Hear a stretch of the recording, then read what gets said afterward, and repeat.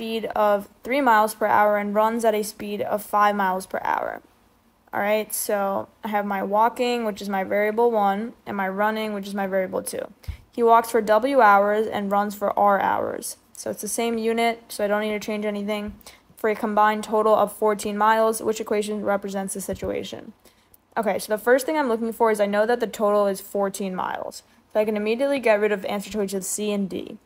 And I know that the total number of miles is just equal to how many hours he walked and how many miles per hour he walks, right? So I know he walks 3 miles per hour, so I'd take 3 times W, which is the number of hours he actually walked, plus he runs at 5 miles per hour. So my answer choice is A.